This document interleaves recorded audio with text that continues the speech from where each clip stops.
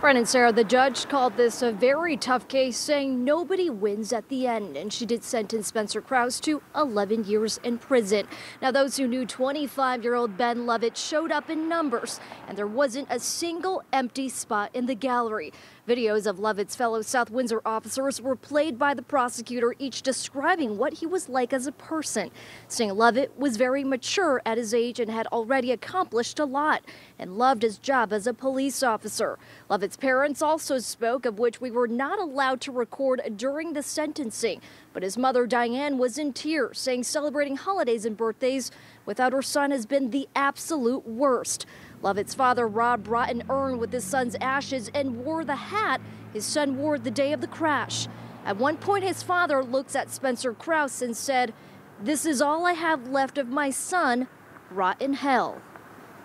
An accident is something unforeseen. This was foreseeable. And it happened after a sequence of events that he did every step of the way. And he is the only cause of this crash, his decisions and his actions. I was very troubled and depressed for many years before I turned to alcohol to ease the pain I was in. I've come to learn that not only did my alcohol use destroy several lives, it also hurt my family, relationships, my friends, and me. I want you to know that I accept full responsibility for my actions and understand that there is a price to be paid.